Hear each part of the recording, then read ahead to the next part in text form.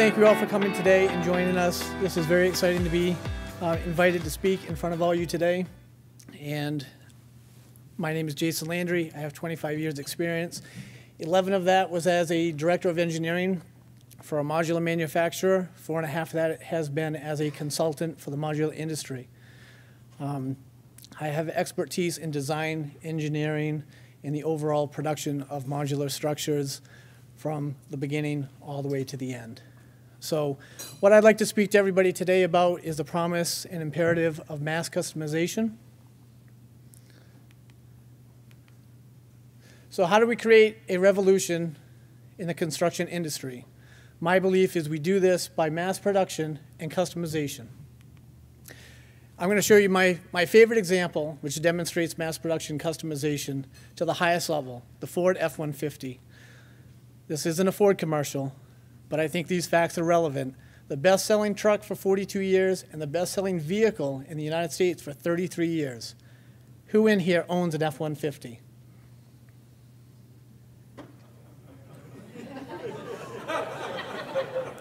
If we were in Detroit, it would be everybody.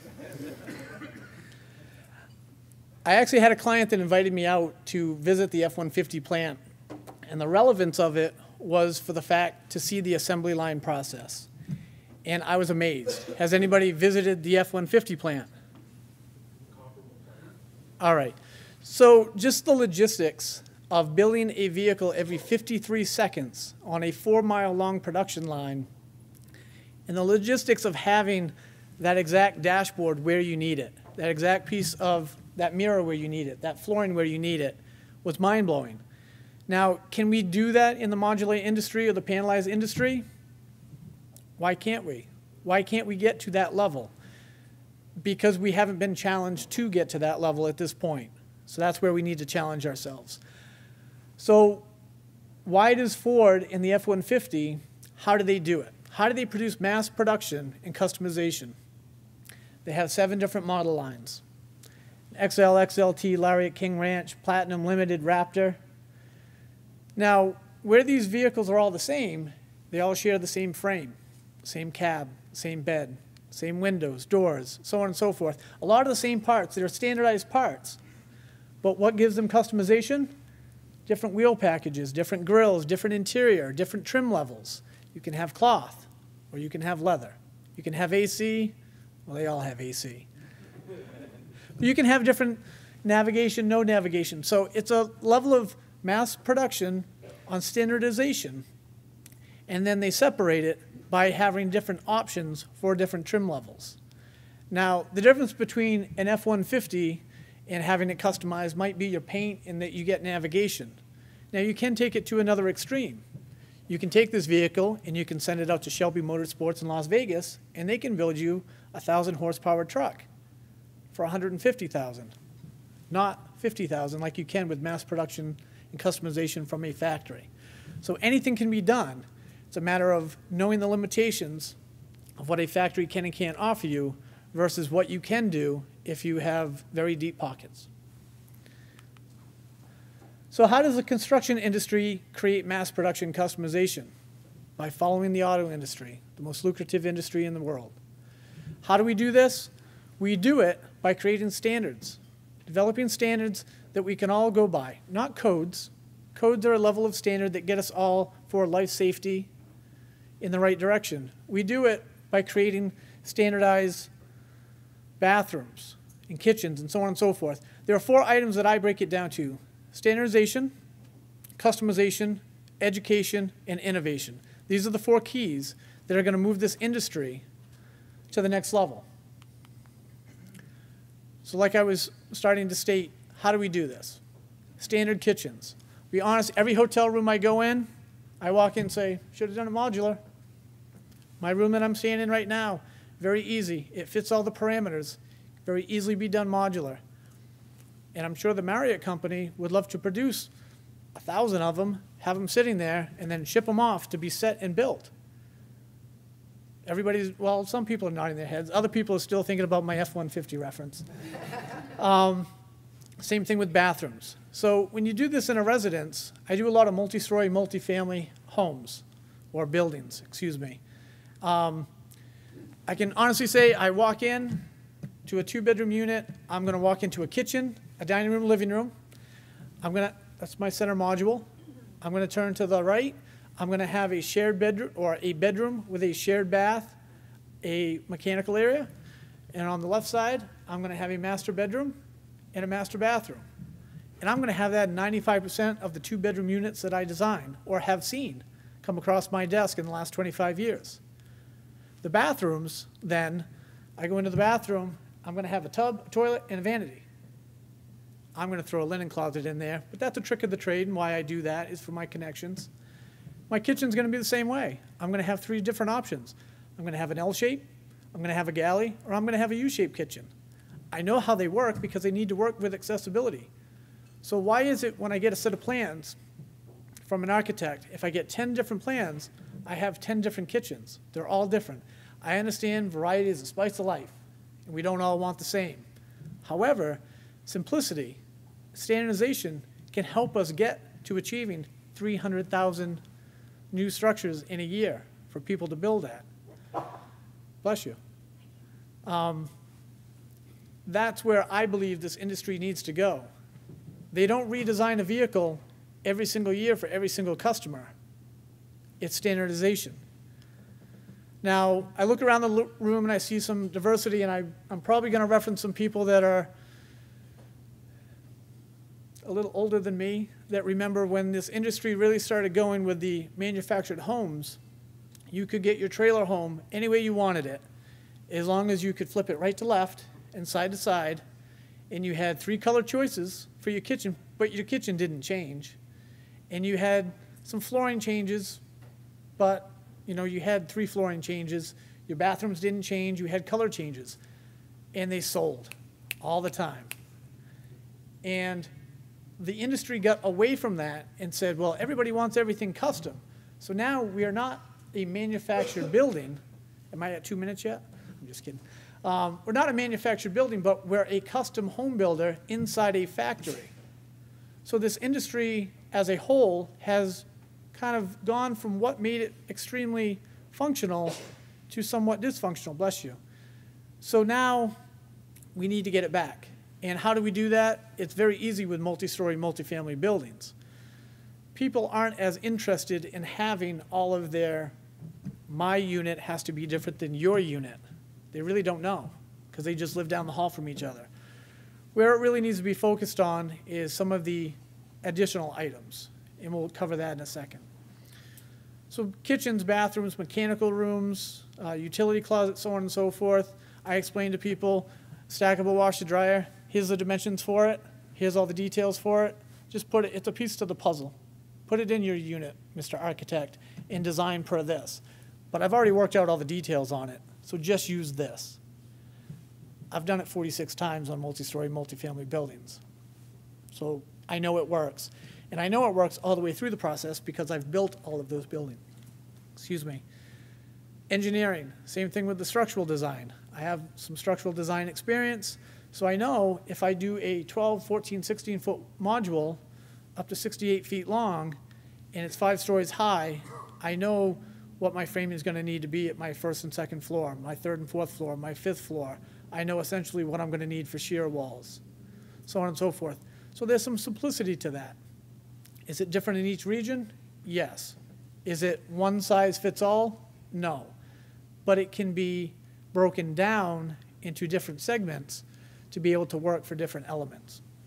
HVAC system, same methodology.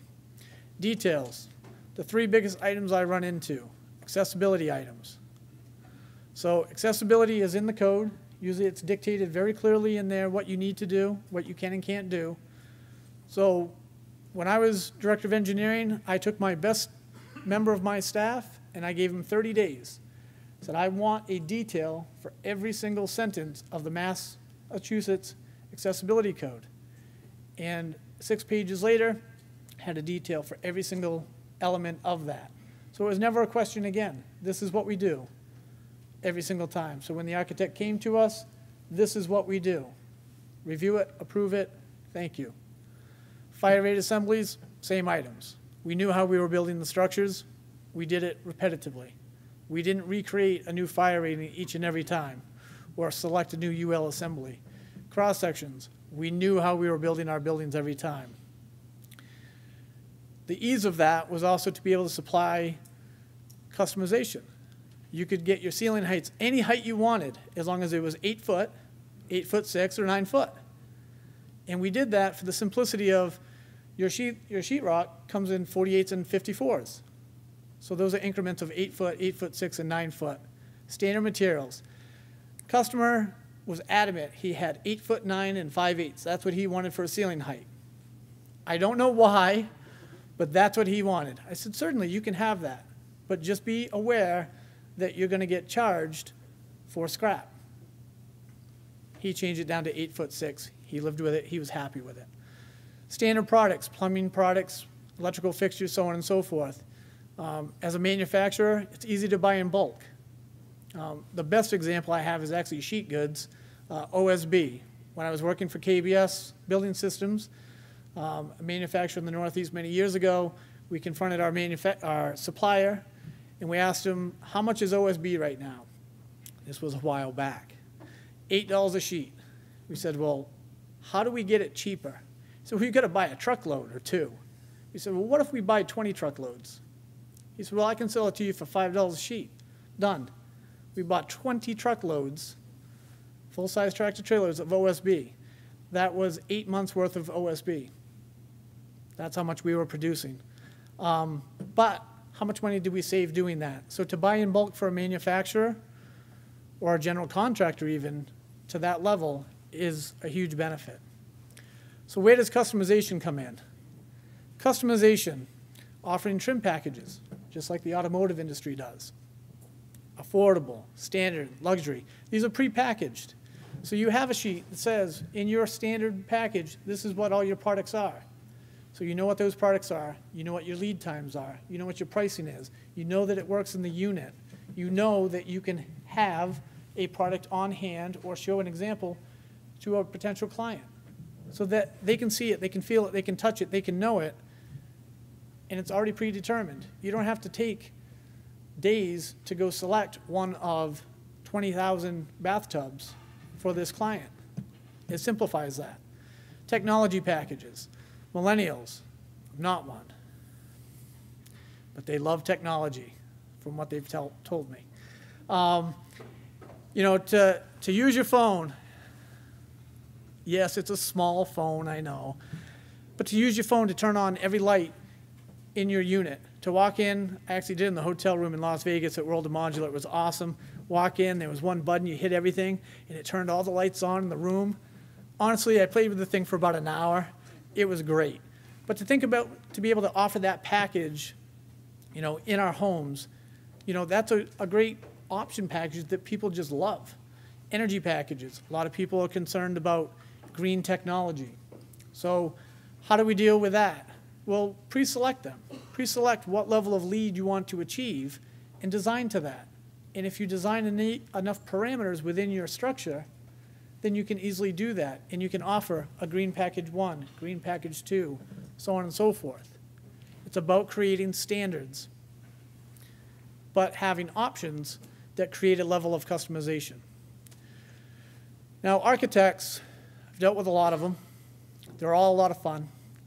And some of the biggest things is they say, well, I don't want to be limited to just a box. I want to be able to create what I want to create. I said, that's great. So why don't you focus on the exterior and the common areas? Because those are the items that the majority of the public are going to see. So those are the items you can focus on. And you can put your thumbprint on those items. But keep the unit simple. Keep them standardized. Keep them very simple. That helps create mass production. Offer different countertop options. That creates customization. So now we're moving in the right direction of being able to produce more. So where does this all start? I believe it starts with education. That's why I'm here speaking today, is to help share my thoughts with this group. Developers, it starts with the developers. The developer has to understand what their limitations are, what they can and can't do, and what the cost implications are for those items. Design professionals. Same thing. My best projects were when I had an architect send me a set of schematic plans and then just kind of stepped away. And as a manufacturer, we knew how we wanted to build it. So we designed it based on our standards, how we wanted to design it. And then the architect would buy in on it and say, hey, that works. Let's tweak this or this. It was collaboration in that fashion, and it worked very well, very well. Contractors. A lot of contractors want to get into this. They want to do modular, but they don't know how. So as an industry of off-site construction, how do we help contractors understand how this process works, how the manufacturing process works, the lead times involved, so on and so forth. We have to get out there and we have to educate them. Probably one of the biggest items I would say is collaborative learning. What I explain to people is if you want to learn how to build something, there's no better place to learn than a modular manufacturer. Because you can see it start right from the beginning and you can see it go all the way through the production line. And the people in that factory would be more than happy to tell you if you designed it wrong. Not always pleasantly, but they'll tell you. So I think it's a great function of, you can learn, I can design how to lay out that bathroom, how I want to lay out the plumbing. But if the plumber comes in and says, hey, if you ran it this way, it would be better, it makes no difference to me as the designer. It doesn't have to be my way. It needs to be the way that's most productive for a production facility and most conducive to being connected on site. I want to make it easy for the end person, the end user, because the reality is, no matter what we do, the people at the end, the subcontractors on site, they're going to be the people that need to make it work. They're going to be the ones that need to make it to code. So we might as well start at the beginning and help them all the way through the process. Innovation. How do we produce more product? The modular industry as a whole, I work on a lot of buildings, multi-story, multifamily. They're all in the 100 to 120 box range modules. For a typical manufacturer doing 10 boxes a week, which in my opinion is low, but that's what I do my schedules on, that's about 10 to 12 weeks worth of production. I'm about 10 to 12 months worth of pre-design to get it to that point. So it's not a good ratio. So why does it take so long? Because I deal with a lot of people that don't want to standardize. If I could standardize it, it would go a lot quicker. We could take that 10 to 12 months and shrink it down considerably. And that's through the whole schematic design and getting local permits and so on and so forth. So how do we shrink that down and then get a manufacturer to be able to produce faster? A couple ways to do that is new methods and materials. I work with a client right now that we're trying to develop different ways to fasten materials to make it quicker for a manufacturer to help reduce some of the labor so that they can produce items quicker. And how does the construction industry embrace technology? Slowly. Ironically. If you look at how we build product, we're still building in a lot of the same mannerisms that we were 40, 50 years ago. Some things have increased. But how does that get better? How do we increase that more? We need more people involved and excited about technology and bringing it to the industry. And a lot of it, I believe, is overhead. Companies need to spend the overhead to do the research to get it to that direction. So why does modular production lend itself to mass production and customization? Because we have an assembly line process. Because we have standard parameters. Because we have standard materials. These are all items that help a great deal. How do we achieve customization? By presenting trim levels, affordable, standard, luxury. Creating option packages, tech packages, green packages. Having these all grouped together so that it's easier to a la carte and pick items and say, this is how I want my building put together. We also need to understand to supply the client with any option they want, to let them know that there are certainly ways you can build it any way you want. That's what I explain to them. It's just your money. That's what I explain to them. So how do we save you money to make this more affordable so that we can build 300,000 homes or residences? You need to make sure that you're making wise decisions on how you spend your money. So letting them know they can do whatever they want, but there's a premium to that. And if you want mass customization, then you have to use standards, just like the auto industry does. This is a client, these are examples. This is a client I work with in Boston. We have pre-designed units, 1 bedroom, 2 bedroom, 3 bedroom, inside corners, outside corners. So on all 6 of these buildings, the dwelling units are all identical and they don't change. The colors change, the textures change, but the unit layouts do not change. However, you'll notice that none of them look the same because the architect of record put his thumbprint on it and made those buildings custom to him and what he wanted to see and what the local neighborhoods needed to see. So the construction industry as a whole, it's not that we want to change, we need to change. We need to change as a group to be able to produce 300,000 new residences. We need new innovation. We need new technology. Labor shortages will definitely drive this. One example, the state of Massachusetts, the average age of the licensed electrician in the state of Massachusetts is 58 years old. They're mostly union, and they're probably going to retire at 62. So labor shortages are going to be extremely important in the New England market very shortly, particularly in the Boston area. But I'm sure that's not a New England issue. That is a countrywide issue. So labor shortages are definitely an issue that need to be resolved. Education will help point us in the right direction. I don't know many universities that offer a modular program, or many, Ivan can probably guide me some more, but there are some. But it's not, it wasn't even on the radar when I went to school. And it should have been, because the industry hasn't been around for 10, 15 years. The industry's been around for 70 years, just in different levels. So the education of it, it needs to get out there. It needs to be more prevalent. People get very excited about it. Modular, we're going to build a modular project. Well, it's great to be excited about doing a modular project, but if you do it and you lose money, you'll never do it again.